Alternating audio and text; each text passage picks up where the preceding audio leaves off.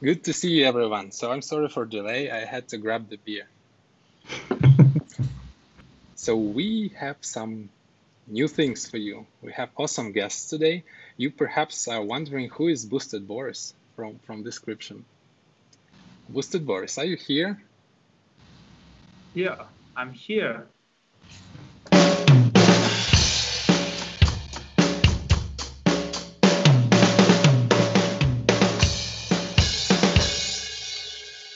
This Woo! is Boosted Boris.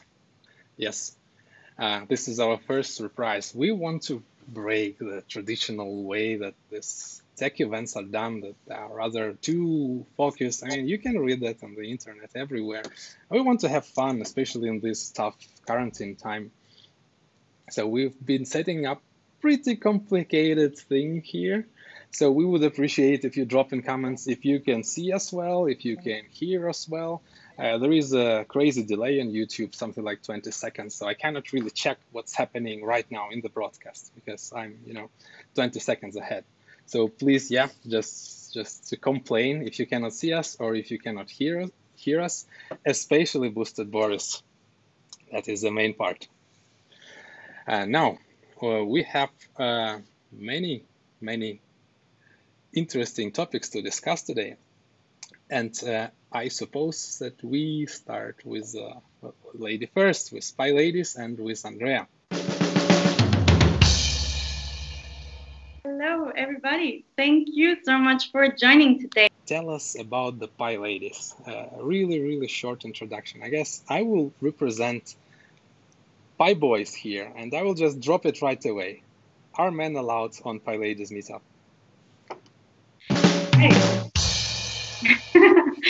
Thank you for that question. So, Anton, yes, men are allowed to the PyLady meetups and other tech events under one condition. I will tell you more about this condition later, if it's okay. Well, okay, good. So you are going to present us something today. Make a pitch.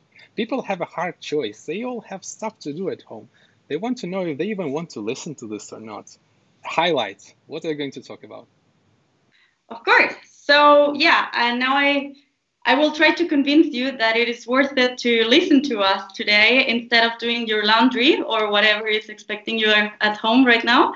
All right, so the topic that I will be telling you about is how I was able to end up this, well, to get out of this quarantine whenever that's gonna be, or this lockdown, with a master thesis and a master's degree in my hands, hopefully. How I did it, what were the downs and the ups, I will let you know. Cool. I see some comments of Laisa. I had to show it, so thanks, Laisa. I need to say, Laisa is the first organizer of Munich PyLadies. And maybe actually before we get started with the presentation, I will just quickly drop a greeting from her. What do you think, Andrea? Let's do it. Oh, yes, let's do it, definitely. All right. Good. Hello, everybody. I'm Laísa from PyLady's Munich organizer. I just want to say hi and send some greetings from Portugal. I actually got locked down here and yeah, came for vacation, had to stay, got the flight cancelled, decided to stay for personal reasons.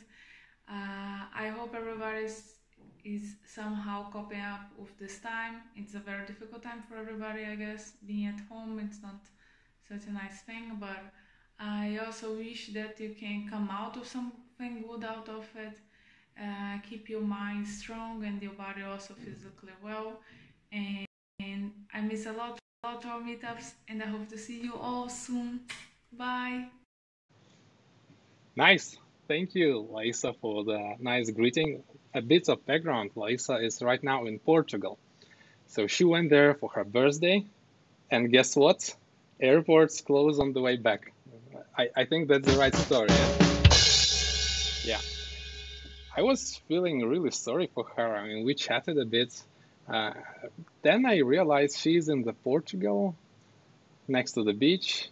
I asked, are the beaches open? She says yes. Everybody is allowed to go to the beach. The weather is perfect. So Yeah, we all feel really sad for you, Liza, here in Munich, I suppose. By the way, yeah, if you are not from Munich, write in comments. It's interesting to see who is joining today. Good. So now, as you know, the PyLadies gang, I guess we give the word to Andrea, and you will show us the presentation, right? That's right. Thank you so much, Anton. So can I share the slides now with you? I'm really Yes. eager to do this. Perfect. Okay.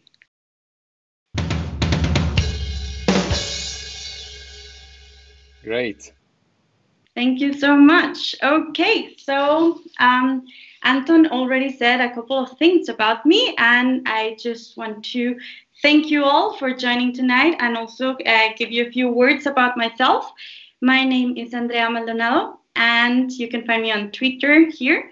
I'm a PyLadies Munich organizers together with Liza, Olga, and Anton as well. And starting in May, I will be now a PhD student. So I'm really happy and excited for that.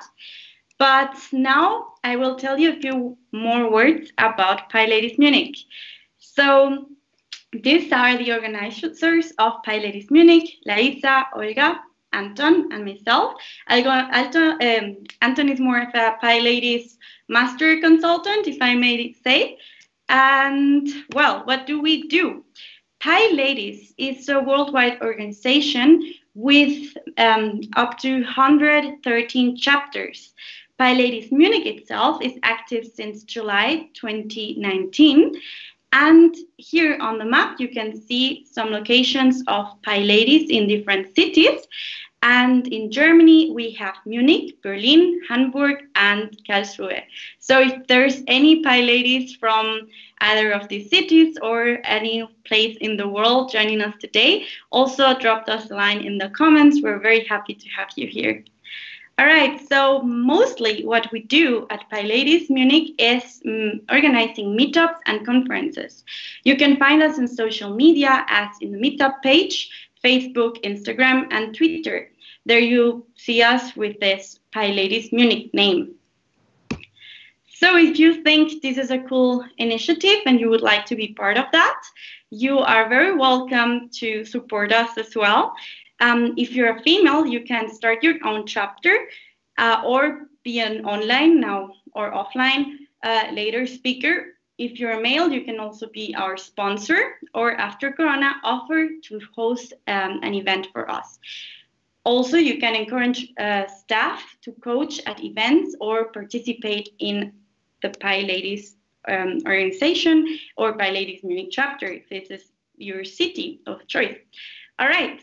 So more about PyLadies Munich. We want to spread the word about beloved Python, the programming language. All right, so for this, we do have a focus. We want to spread the word, especially among our ladies. We want to create a safe environment for beginners and especially for ladies. And for this reason, we do have, as Anton mentioned before, an attendee policy. If you are a male, you are allowed to come to all our tech events, given that you bring along a female companion with you. So why do we do this? It's because we don't want our meetups or our tech events to look like the picture here on the right side, where any lady might feel out of place. All right, so all in all, thank you so much. And I just want to welcome you to join our meetups. Here is how it normally looks offline. The first picture is from our last meetup in February, the last face-to-face meetup that is, because since the lockdown, we have been also working on content to bring to your home online, as you can see on the picture in the middle as well. So that's it from us. Thank you so much. And I guess now back to Anton. I will stop my slide. Oh, this is nice. It feels cool. It feels new. So thanks for the introduction. And I have an answer to my question. So men are only allowed then if they bring a lady, or if they are speakers, or if they are sponsors. So you can bring a lady or be a supporter. Although we also want to encourage more ladies to also get into this speaker's role themselves.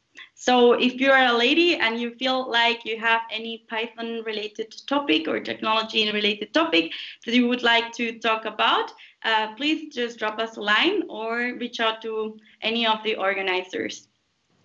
All right. So yeah, I need to ask this, Andrea. You can only come if you bring a lady. So how exactly you're going to check that? Like you have a special person on the door, so asking like, all right, show what you got, or how does it work? Well, we have you, right? No, I'm just kidding. That's a good question. We actually do not check that as regularly as you would think. We do respect whatever gender you identified yourself with.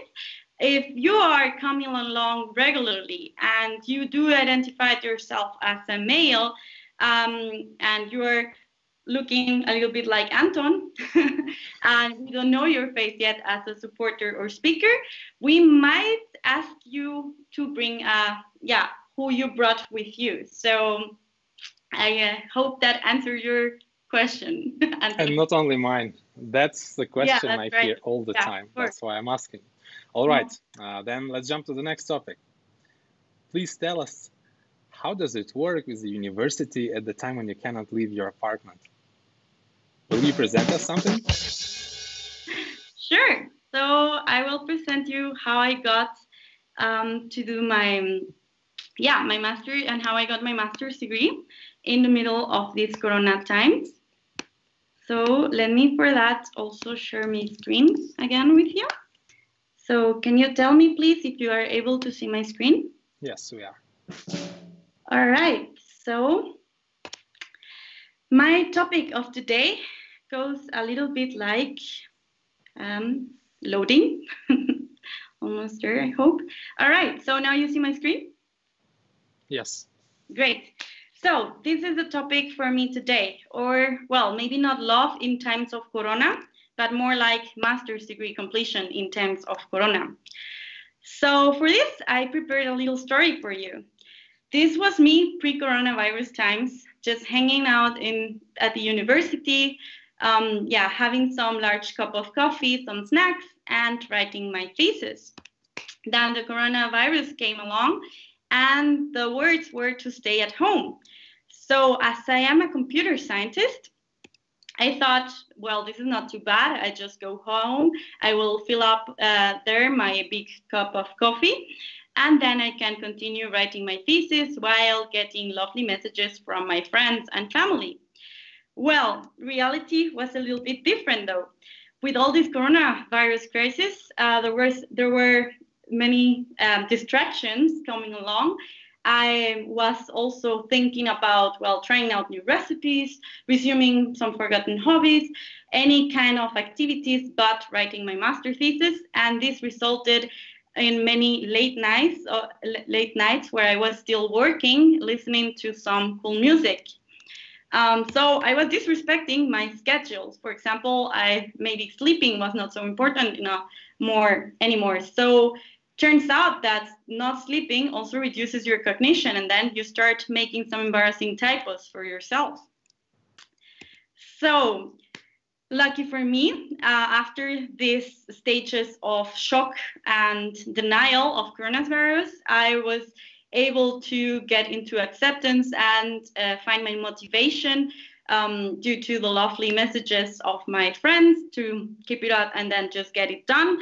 So I was at some stage ready to just go out of this lockdown with a master thesis in my hand, and I felt very powerful about this.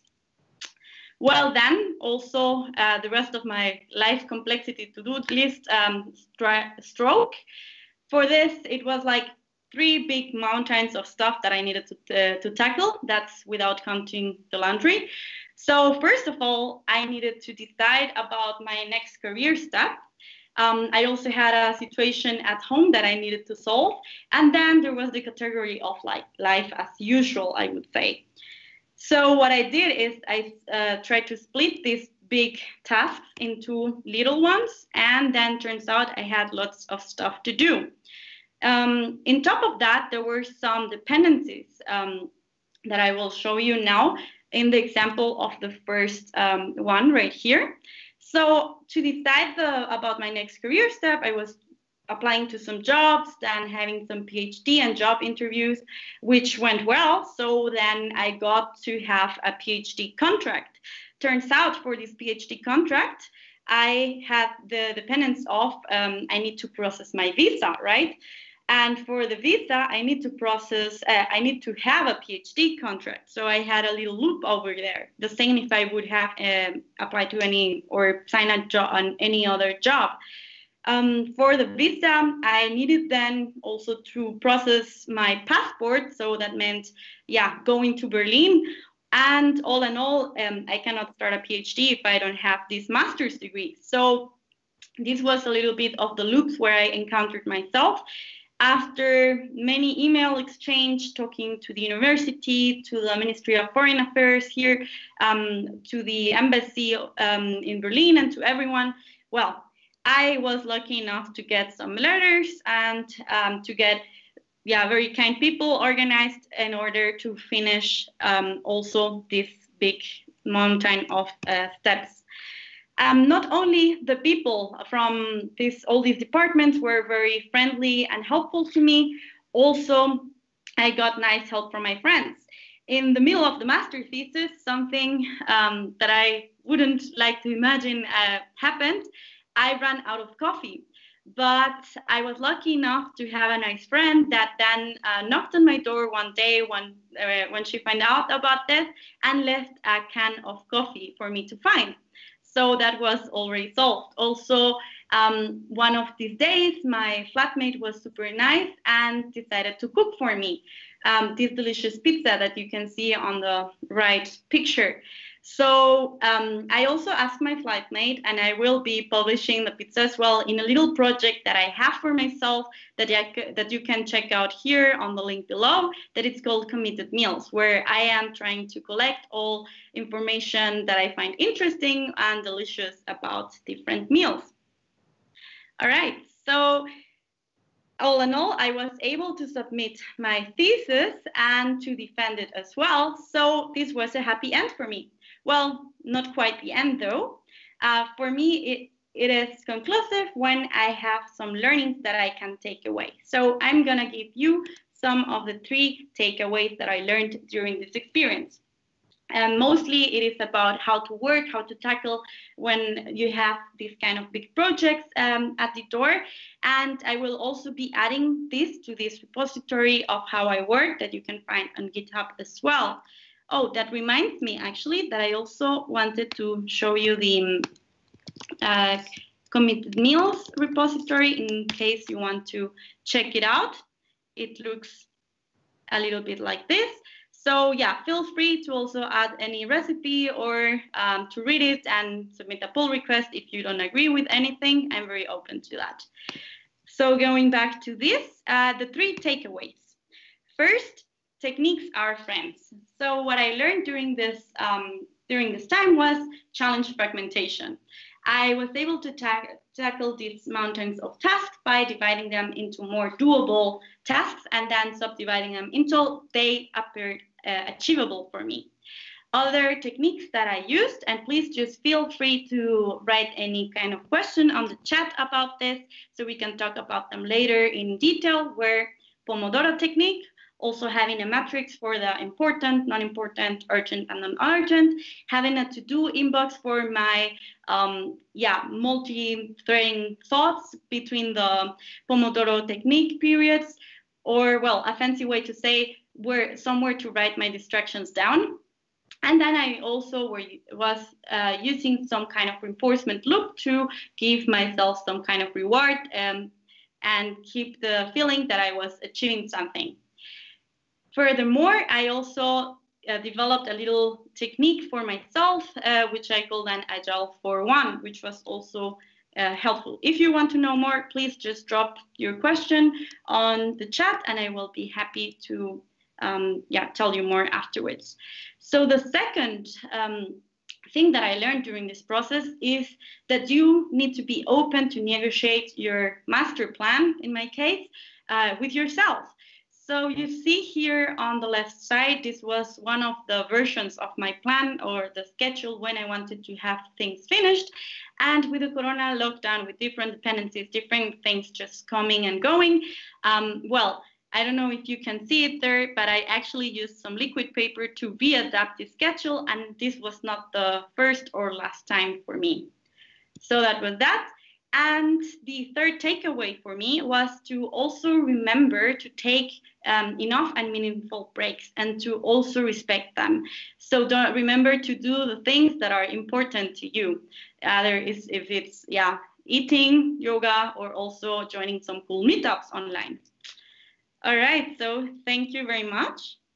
That's it from my side, and back to you.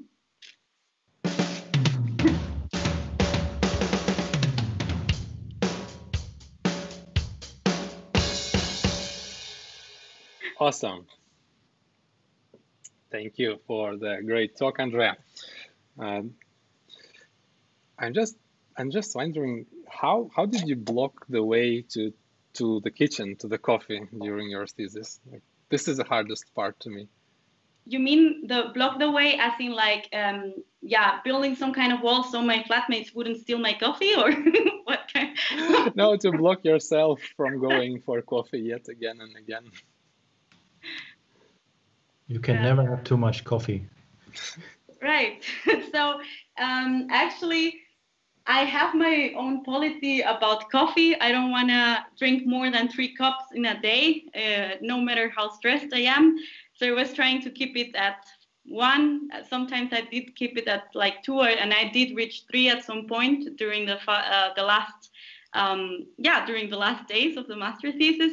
I don't know if I can say that I really took enough breaks to sleep, especially on those days, but at all in all, and at the end, it was great. I got it done, and afterwards, I was also ready to do some home vacation myself, so that worked out.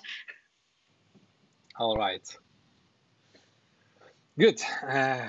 Do we have any questions and comments? Let's see. I see people say, anytime, dear Andrea. I don't really know what's the context here, but it sounds so positive.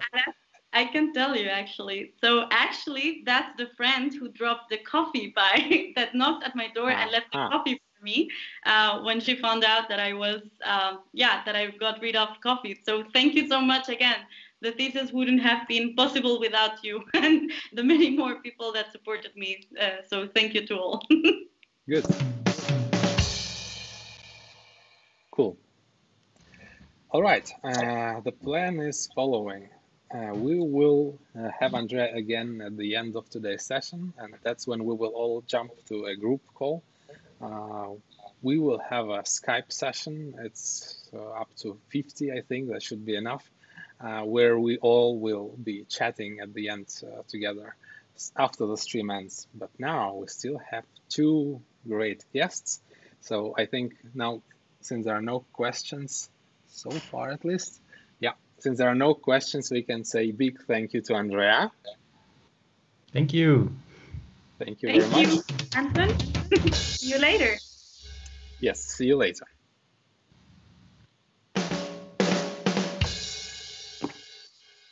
Cool. Boris, you are saving this show. Does your mic work? Can you tell us something? Hey guys, can you hear me? Yes, we can hear you. That's great. So this is Boosted Boris, the magic drummer, the brutal developer who likes to hit the drums to let his stress out. Boris, why don't you tell something about yourself? Yeah, why not? So basically, I'm a software cloud architect. I'm working with Anton, and here I'm as a drummer and listener, but not as an architect. But you will give us the talk eventually, right? That's right. Okay, because we are waiting. Imagine how cool could you do with drums when you know what you're talking about. You could do the epic talk showing slides and drumming at the same time. Simultaneously, yeah, I can do this. Can you type with one hand and hit drums with another? Let's try. Well, you have to have good hand separation as drummer, so it work. One hand. Why? I mean, we are already almost 1 hour, well, a bit less, quite some time online. Let's give people opportunity to get a beer or something and get a snack. Meanwhile, you perform something. Would that work? Good. Then I will say let's have a pause, 5 minutes or so. Meanwhile, we will enjoy the solo of Boosted Boris, and I'm leaving you for 5 minutes. Now, a big applause for Boris.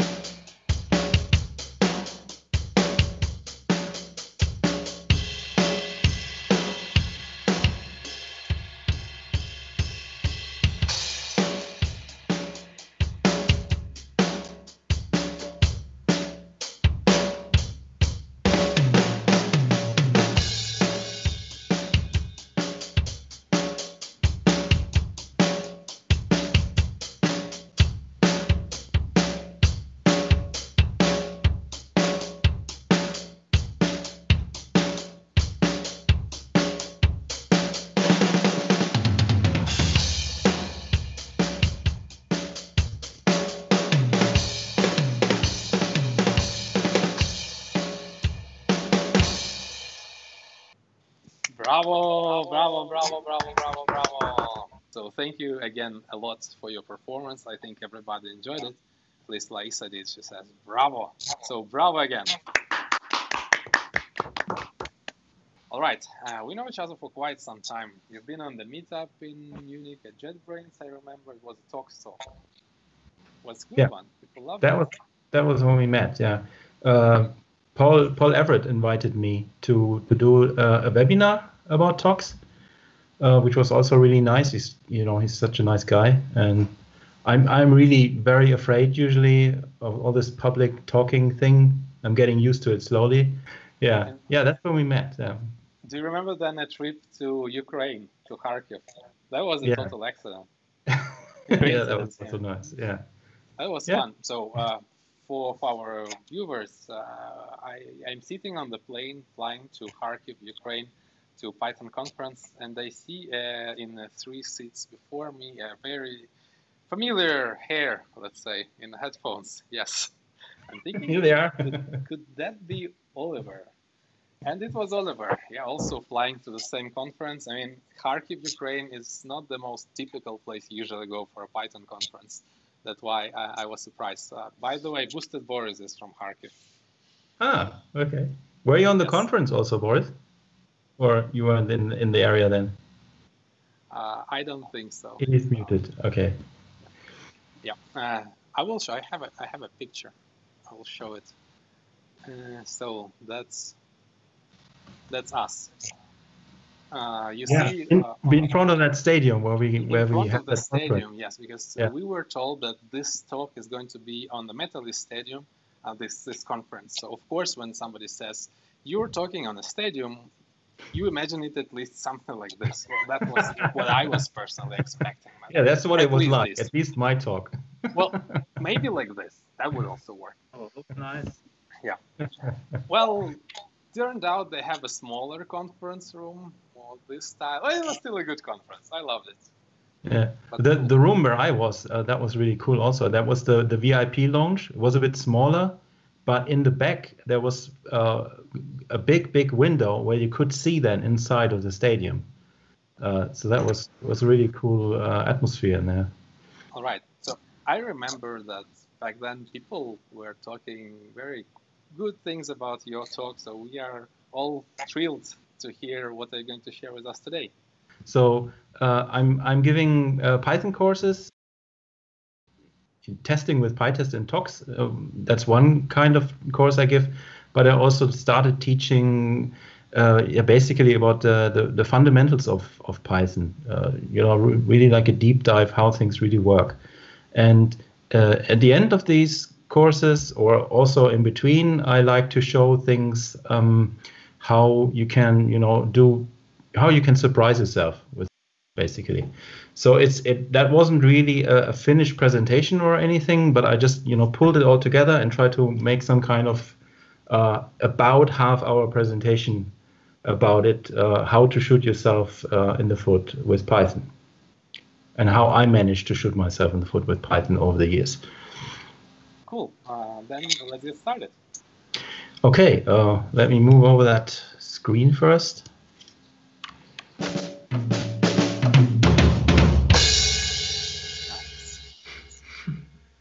But okay.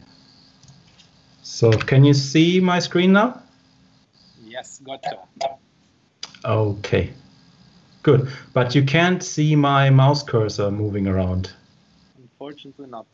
Okay, good then. But you can see this. Yeah. Yeah. Okay. Then let's do it like this.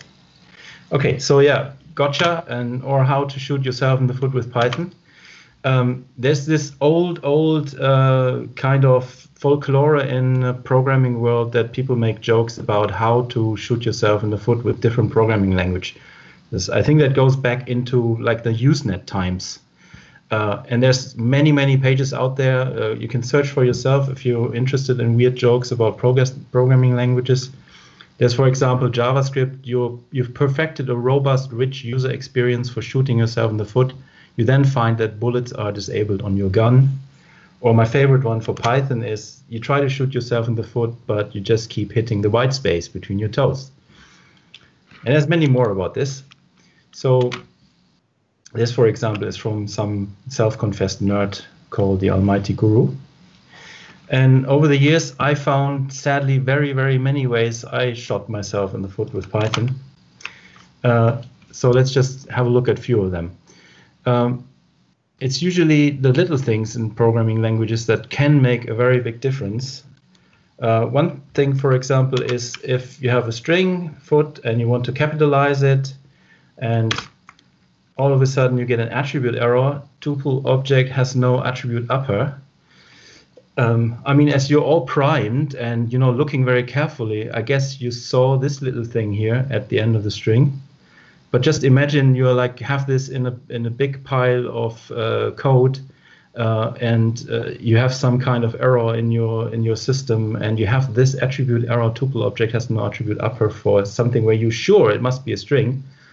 But what actually happened is you just were lazy as I am and copy pasted some string out of a list, and you forgot to get rid of the comma.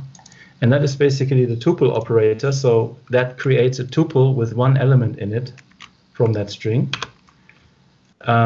Yeah, so you have shot yourself in the foot successfully for the first time. That really happened to me in some huge pile of code where I was really riddling for hours how this is even possible. So I will never forget that. That's the classic copy and paste error. So that was the first thing. Then, yeah, that's what I call keeping it fresh. I don't know if you all know Python tutor. Let me just switch off maybe my ad blocker quickly, that you see what this is actually looks like. So this is pythontutor.com. That's a really great tool how you can visualize execution of programs, not just Python, but all kinds of other languages. I'm using that for many years now to show how things work. It's usually better than to make a knot in your tongue and try to explain how things work. So that's what we're going to use to look at what really happens.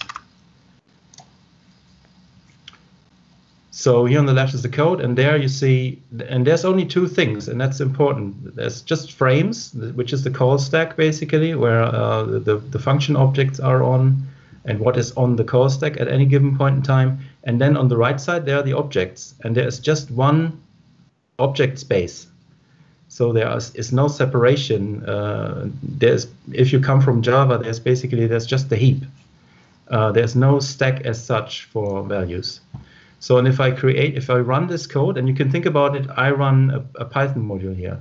So if I run this first line, it got executed because creating a function in Python is not like you would think maybe in C or something, some kind of definition that does something strange. No, it's just executable code. Def is a statement. So now you have a function object. So I created this function object, and it's my global frame, which is you can think of in my module. And here, that is already looking a bit strange. So I have a default argument here, and I want this to be an empty list. So basically, what I wanted to do is I wanted to have a fresh list every time I call this function, and then do something with it and return this fresh list.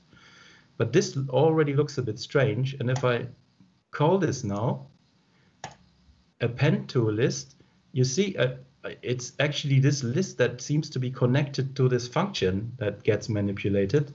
And if I get it back, I get that function back. So I didn't get that list from the function back. So I don't get a fresh list. And if I do that again, I added another element to that list. So that's like the difference between assuming how the programming language works you're working with and how it actually works. And this is something I have been in long discussions with people about, basically them telling me that Python shouldn't work that way, and me trying to explain that, yeah, okay, but Python works that way, I'm sorry. So basically it's a natural side effect of this fact that if you create a function object in the object space, and this function object has a default argument, well, that has to live somewhere. So it has to be in some kind of, it has to be attached to something, and is attached actually to that function object. And as you've seen here, this the only list I actually grabbed from my func, that's this object, the dunder defaults, which is an inbuilt attribute which keeps all the default values, which is a tuple, and the first is this list, so I can access this also over this access. Now I have to mark it. Sorry, I'm pointing around here and you don't see.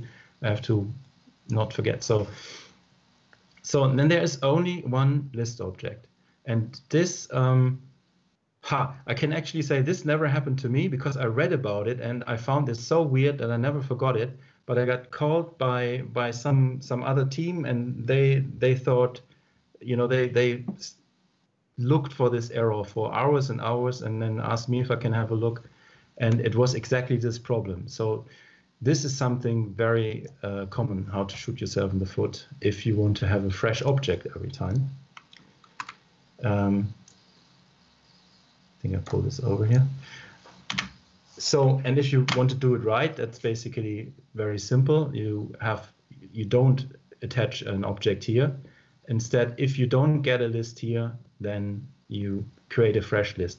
And that might also look a bit strange to some people. That is also a natural side effect of if you connect, if you do a Boolean check in Python with or with AND, then you don't get a Boolean back. You get actually the first object back that makes that satisfies the condition, or that basically you have shortcut expression handling. So if this is true, if this is a list, if this is not empty, then I will assign this to that, and otherwise I will assign an empty list to it. So this way I can have a fresh list every time. Let's execute that to see. So a list is not another list in this case. Yeah, I mean, I thought at least I show you how to not shoot yourself in the foot also. Yeah, and that's something that hit me really hard when we switched libraries. We had our there was a time when I was really wishing for the standard library to have a path object. So paths shouldn't be strings, in my opinion. They are objects you deal with differently. So we had our own path handling library for a while in our internal code. And then I think it was in Python 3.4, the pathlib was introduced in the standard library. So we thought, woohoo, every new project we start now, we use the standard library. We don't use our own self-built stuff anymore. And the first few times when I was working with it, something like this happened to me. I created some path and I wanted to check if it exists. And this path definitely does not exist. But if I execute this, I end up in the true branch. So although this path definitely doesn't exist, it looks like it exists. Well, I wish you could tell me now if you think you know what it is, but I can't hear you, so I will just show you. If you look at what this is actually a bound method that would give me the result if I call it. And a method or a function is always true. So this is always true. And that is a classic problem of, well, let's call it API design. In my opinion, exists should be an attribute on the path. It is an attribute of the path.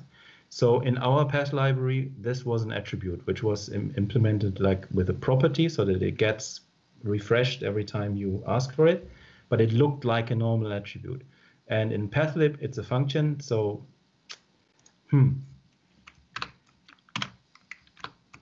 I should have done it that way, and that I learned that the hard way also. So what else do we have?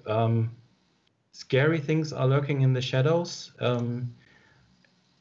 Basically, that's also something that surprises a lot of people when they, I mean, that's basically all. I learned about this after successfully having written a lot of Python programs for years and years without ever running into this, until I tried to start writing automated tests and try to start mocking things. And that's mocking things. If you haven't heard this yet, this term is basically to take things away and replace them with something else during tests to be able to test something better. So, for example, some third-party library that makes a network connection. You don't want this to happen while you're writing your unit test, so you try to mock that away. So replace it with some dummy function or so. And here in the example, I import the operator module from the standard library and import the add and the sub functions that I can use to do functional programming with operators. And I try to replace that then for a test. So I import this, I have the add and the sub, and they're here. And this might be a bit misleading. Let me just show you quickly how this is in Python tutor. So actually the correct way to show this would be this: render our objects on the heap. That is what it actually looks like. So, but that gets a bit, yeah, no. That's okay. Let's do it that way. So now I have add and I have sub, and I have my original add, which points to the same. So, and they are the same. And if I use it in a functional way and add something, I get a 20. and then I just replace add with sub. And then I expect this to subtract instead of add. And this won't work. Because, yeah, that is the scary things that lurking in the shadows. So this is basically a question of shadowing something. So here, when I import this name, I create a new name in this namespace. This module, for example. So this add, yes, it is that object in the moment I import it, as we can see here. But as soon as I assign a different object to it, I create a new name in this namespace that shadows the name. So it's not the object, it's not the thing that I can assign to here. It's a new name I create that just looks like what I imported. It's the same name, but the add inside my operator module is still containing the old object. So, and this is why this approach doesn't work. And especially when you're trying to run automatic tests, you will have these kind of surprises. And if you want to read more about this topic, I mean, I can only scratch the surface here with these things because I want to give you a few examples at least. But if you want to read up a bit more about this article from Ned Batchelder is really good, why your mock doesn't work. And just to show you with this shadowing a bit more how this works, you can also do this with the inbuilt print function. So this works as it should, and now that is not true. Okay, let's discuss this afterwards. So print, I assign just something else to the print function, and people might already think that's not possible, but it is. Nothing bad happens if I do this. So if I try to use the print function, then I get a type error because the int object, which this print is pointing to now, yeah, this is distracting me. I have to. Yeah. The int object is not callable because this is an int now. So I was actually able to assign a new object to print. And if I want to make this work again, I can just delete this name that is shadowing the print function. And why this is shadowing here is because print is automatically mapped into the namespace when the Python interpreter starts up. There's a built-ins module which is mapped into the namespace, and the print function is in there. So if I delete this again, this name, then I have my print function back. Yeah. So that is shadowing things. It's also something really important to be aware of it. That also happens on a lot of different levels. If we have enough time, Anton, you will stop me if I'm going on for too long. I have no idea how long this will take. I really didn't check it. I just put some things together, and if I talk for 2 hours, everybody's going to be asleep. So the next thing is from Python import surprise, which is, at least it surprised me once very, very badly. So I have my cool program here, which isn't doing very much. It is just importing platform, and it's importing sys, and it's printing out the platform, the result of the platform function, and this is path and what this is. And if this looks strange to you, all this, f-strings were introduced in Python 3.6, which means that you can write a string this way. You can have these curly braces, and everything in these curly braces gets evaluated. So this code gets evaluated, and the string representation of the result will be printed. And this little equal sign was added in Python 3.8, which means that it actually also shows the expression that you printed. So that's really handy for debugging, or yeah, like showing things like this. So if I execute this, it looks like this. So this is the expression that's being evaluated, and you might see already that can't be true, because I don't think I'm running on a Commodore 64 at the moment, but that seems what platforms seem to think. And if I look at now what this actually is, the platform module is not what I would expect. It's actually lying next to that module that I'm using here. So I'm here importing modules, and that is just lying next to it. And that is also is another example for what you could call shadowing. And if you look at syspath, you see the reason why.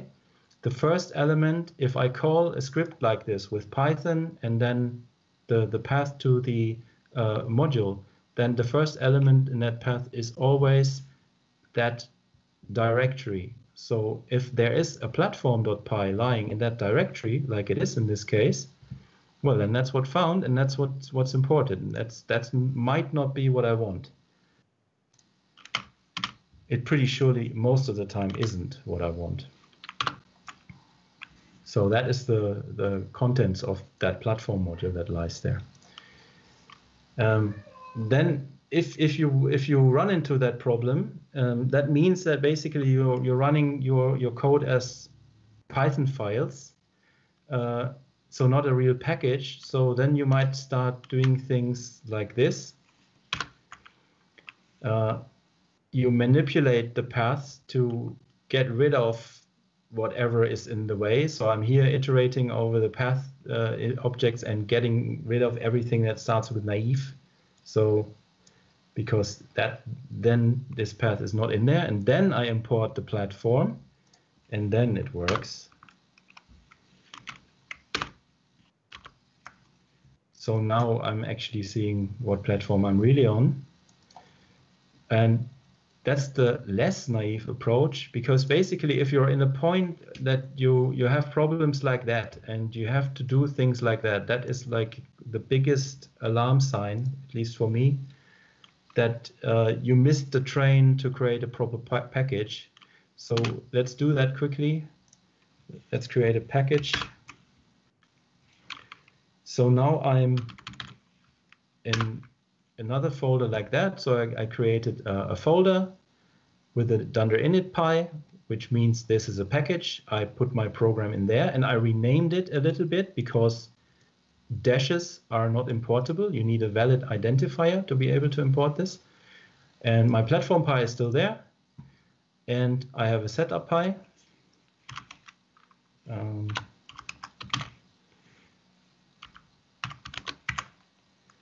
So program still looks like this. Platform py still looks like that. And setup py looks like that. So all I need to do is create this little structure and have very little code in the setup py. I need a name for my package. I need a list of the packages I want to be part of that packages, and as I'm lazy, I just import find packages from setup tools, which then will look for the packages that are in that folder. And then if I want to have a command line tool, I can have an entry point that points to a console script entry point, which will create this command line tool that will be part of my will be accessible in the command line if that is installed. And this points to what it should be run. So the main function in my cool proc package. If I want to make this work, I can create a new virtual environment.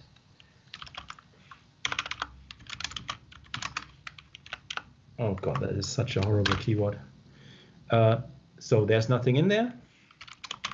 And if I install this now, so I install this editable, I could also write this one. That means that the code is not copied in there, but it's mapped in there, but it doesn't really matter how you do that at the moment. And if I output this, then I imported I installed my package correctly. And now I have a command line tool called my cool program, which I can execute, which then will do the right thing by default, because the advantage that you have now that will protect you from things like that happening is now you have a proper namespace again. you have your package namespace. And if you want to import your own platform Pi, if you insist on naming things like things from the standard library, which one might think is not a good idea, I can still import it, but I needed to access it via the package namespace. So if we look at this,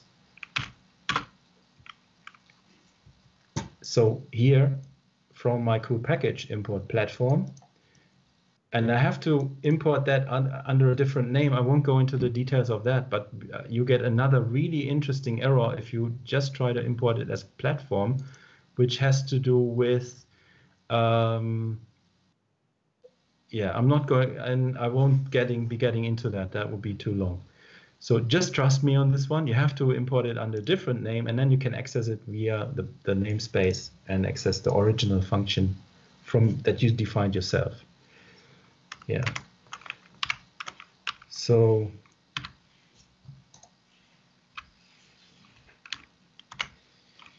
and namespaces that I just mentioned, if you look at the Zen of Python, the last one is namespaces are one honking great idea. Let's do more of those. And I very much agree with that sentiment. Yeah. Anton, how are we doing on time? Because I just see on my little marker here that I'm about halfway through. Well, we should be rather on the ending side. Sorry? Should be rather on the finish line. Okay. Then let's have a look what is there still. Now I think I'm gonna do this one and then wrap it up for today, because that is also a security risk that one should be aware about, and also like a little warning that you shouldn't even trust Python too much, and you shouldn't also trust maybe the documentation too much, because if you look at temp file MKS temp, so the temp file module gives you a possibility to create temporary files quickly and easily. And the documentation of that is you can add a suffix and a prefix and a special dir.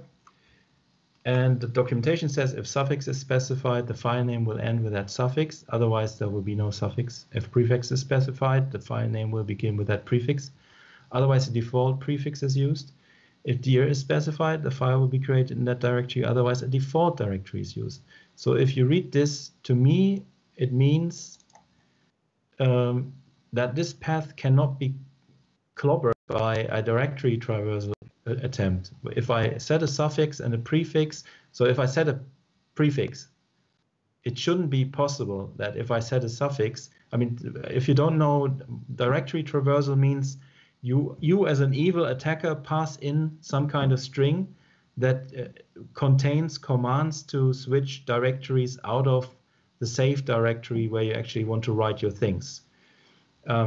So this shouldn't be possible if you read the documentation. But if you look at this, so I'm setting as a suffix, this is like the classic directory traversal. I'm trying to go up, and on the Linux system, I try to access the etc. shadow file. And then I set a prefix and I set a temp dir, and it shouldn't be this. But if I execute this on a Linux system, most POSIX-based systems, they don't let this happen. So they throw an error. So there it would be just crashing.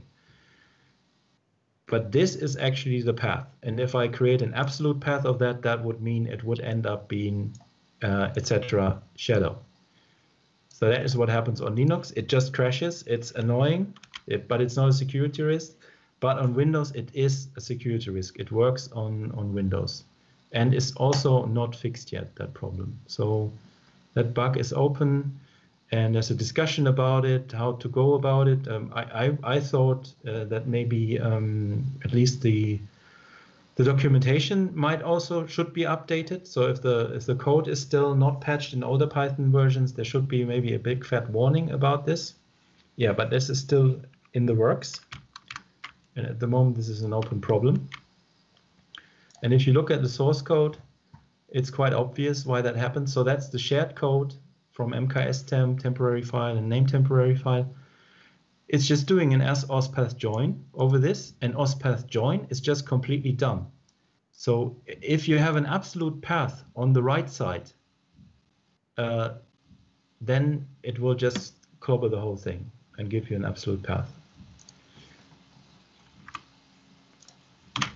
Yeah, so always aggressively sanitize user inputs. If something comes from the outside, don't just trust the functions you pass things in, sanitize it yourself. It's like in times of Corona, always wash your hands.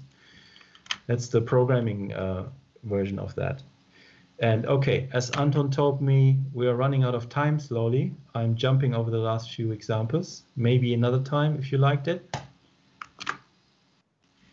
And oh, but yeah, like what Andrea said also, I want to give you some takeaways. So how not to shoot yourself in the foot with Python. Always question your own assumptions, especially about the little things. I showed you a lot of little things which might be very innocent, but if you get them wrong, bad things happen. And you should know how things work. And to be able to figure that out, you can make small experiments, just like I showed you there today, and visualize what's happening with Python tutor. That was really helpful for me also to figure out how things really work under the hood. And then, yeah, in production code, use all the static code analysis tools you can get, because most of those problems are pointed out by modern static code analysis tools like Flake 8 with Flake 8 bugbear plugin and things like that.